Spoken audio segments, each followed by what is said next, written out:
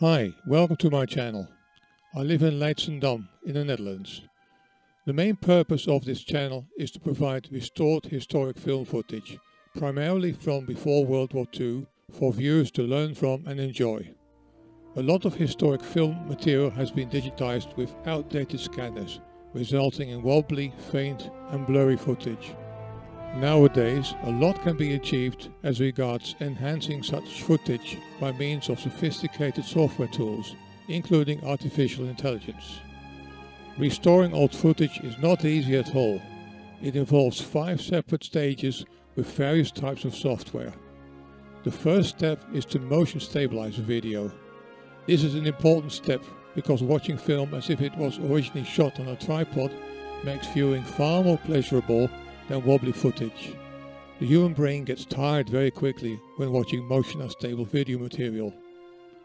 The second step is to enhance the contrast, brightness and sharpness, as well as apply noise reduction and dust and speckle removal filters.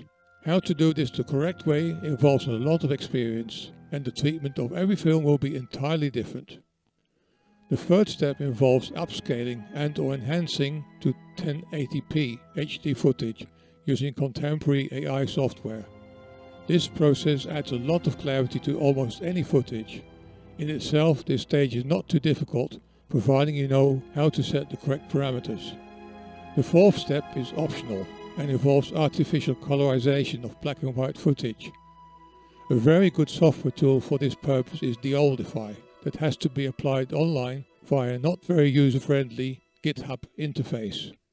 The fifth and final step is to add sound and commentary and join the various film fragments by means of a sophisticated editor.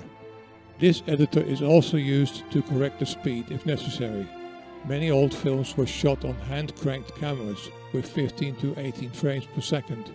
This causes the slapstick effect when playing such footage at 25 or 30 frames per second. So a special treatment is needed to generate the missing frames by means of frame interpolation. Most films on my channel have undergone this painstaking and time-consuming 5-stage process before uploading the result to YouTube. Many of my films are accompanied by CC captions to explain the various events and locations as the film progresses. Colorization adds an extra dimension to old footage.